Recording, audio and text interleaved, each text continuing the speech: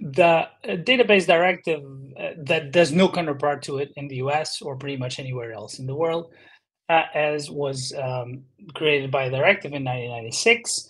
And the aim is to protect the investment in the creation, presentation, and verification of data. So basically, data products and the producer of data products.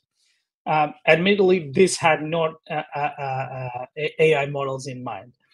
However, it requires for the protection two things. You need to have a database, and you need a substantial investment in at least one of these three activities: the acquiring of the data, its presentation, or verification. Now, um, the first requirement that there is a database is to my mind, possibly satisfied by the very large collection of weights that is basically one of two parts of the model. The other part being a run file that will actually implement those models in a neural network. And it's arguably the hardest part to swallow, because traditionally it had been said that a database needs an index function, and it's sort of an internal structure or organization that allows you to retrieve individually each element.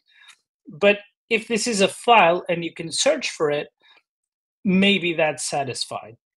The second element, which is a substantial investment in obtaining, verifying, and presenting the data, that seems to me beyond discussion. We know how much money and effort is put into developing a model, and that the model really is the weights. Second part of your question, consequences. Well, first thing is that, at least in the EU and for EU-based companies, and this is very important to stress, this won't apply to OpenAI apparently, and other companies that are based, or Anthropic, or other companies that might be based in the US.